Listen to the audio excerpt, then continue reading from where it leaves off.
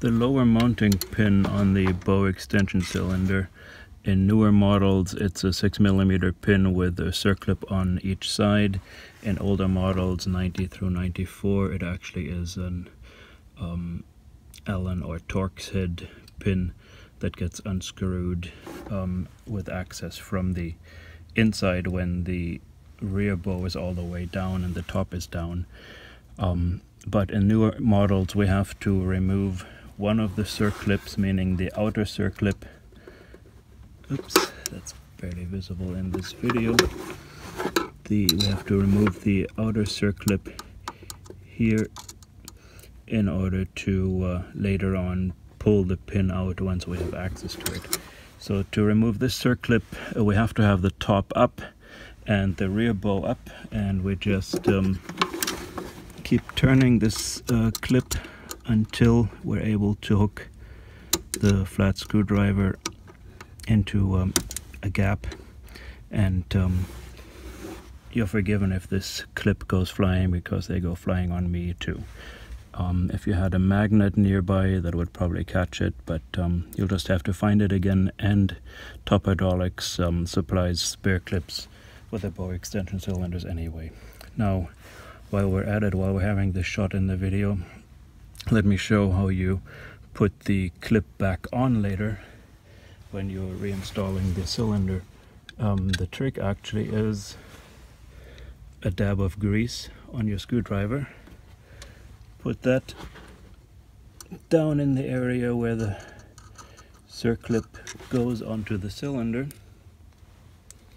and then it's fairly easy to put the clip, to get the clip to adhere to the surface on the frame. Let's put the clip just on the screwdriver, and the grease will make it stay in place.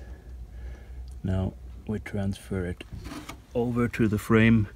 Now you can see the clip sitting on the soft top frame right where it's supposed to go, and it's a little bit harder for me not to get into the way of the camera, so we just push down on this clip, and more luck next time, push down on the clip until it's properly seated.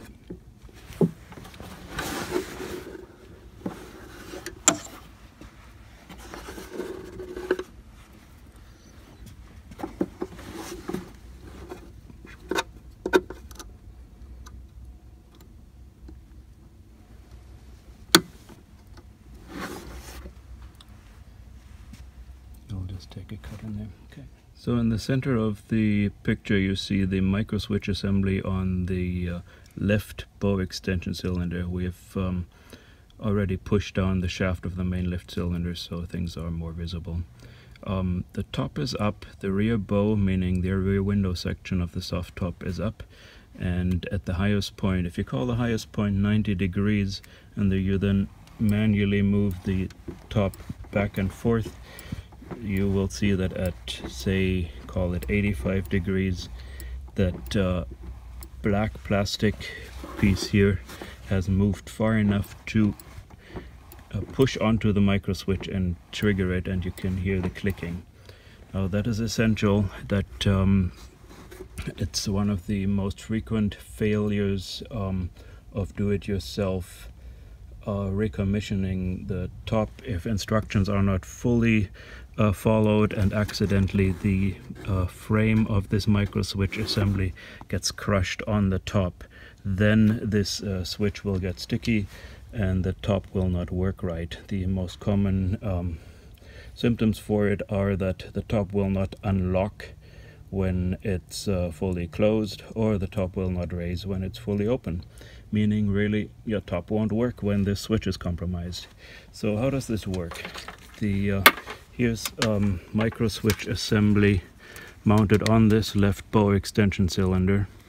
As the cylinder retracts, the wider end of this rod end, the brass colored thing, lifts the black lever. The black lever, let's take a look from the other side. Nope. not too visible, it's visible here. The black lever actually releases from the micro switch in here.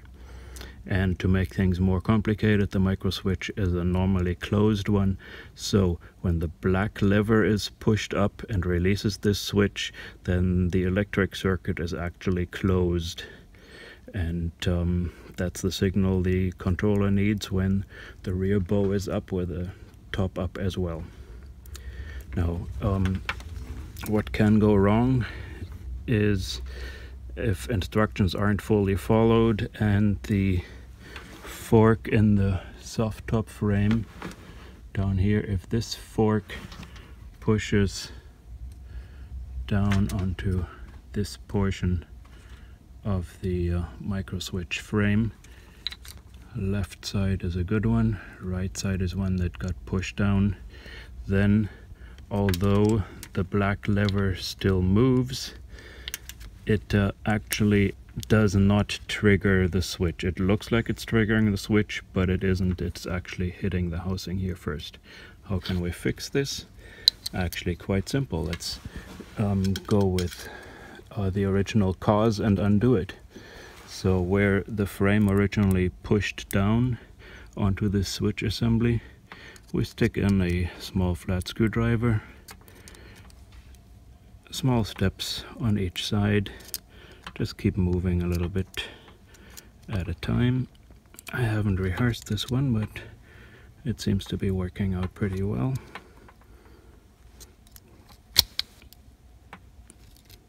Let's just go a little bit at a time here. There's a tab in the way that I'm working around. And I'll bet you that the switch assembly is now straightened out enough that it'll actually work. Let's see. Down. And not quite yet. So I would have to push a little bit harder to get this to trigger, which means we're going to take this video again. The safest way to avoid crushing the micro switch assembly is to remove it before removing the cylinder. So we just unscrew the 3 Phillips screws in the back of the cylinder.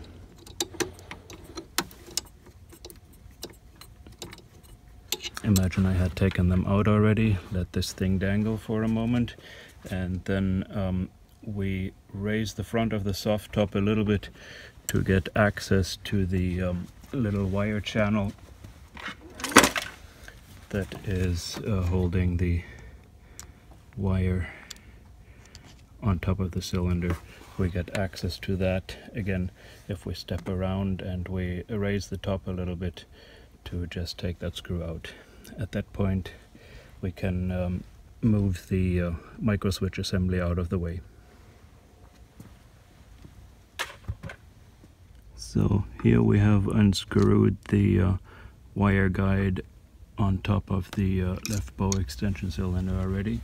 Now we're going to move forward and I'll show you where the wiring harness for that bow extension cylinder is connected.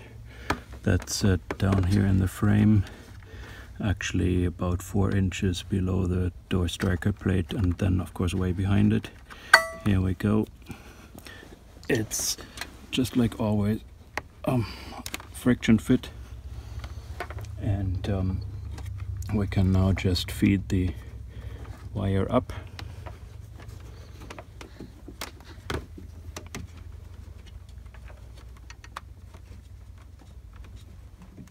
Here it comes,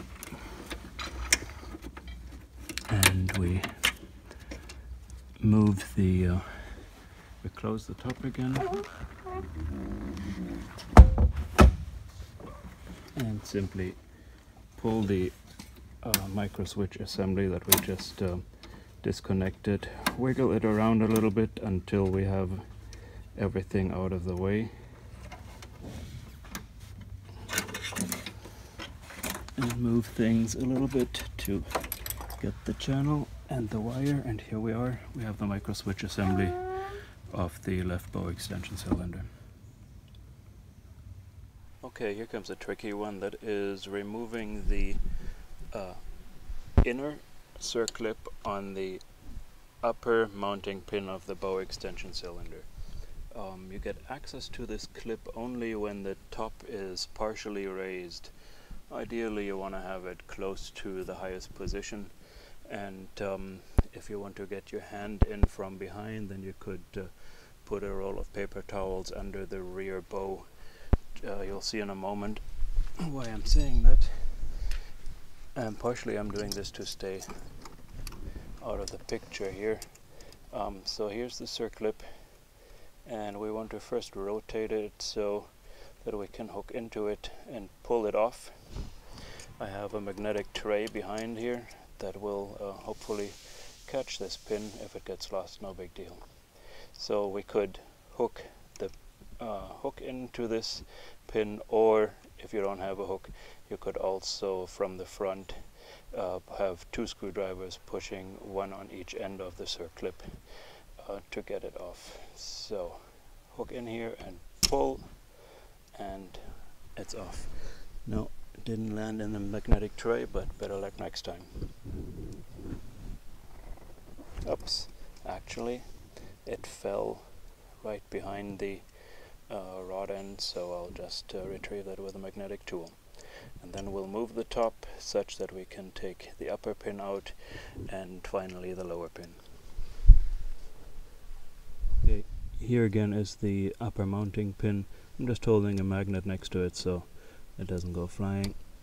The position is the rear bow is all the way down this time, and that gives us enough room to pull this pin out later on for reinstallation.